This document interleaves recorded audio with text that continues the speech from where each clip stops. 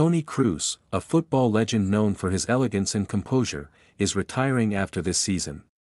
Often seen as effortlessly playing, Kroos's sophisticated and cerebral style has always kept him looking sharp on the pitch.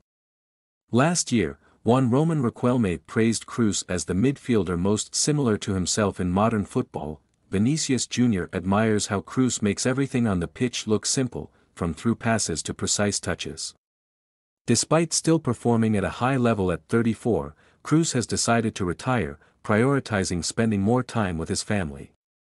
This decision, though understandable, leaves many fans regretful, in an era where sports science can extend players' careers into their late 30s and beyond. Kroos's choice to retire at his peak sets him apart.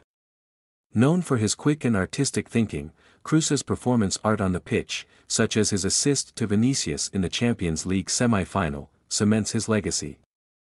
With numerous titles, including 4 Champions Leagues and a World Cup, Kroos leaves football with a proud and illustrious career.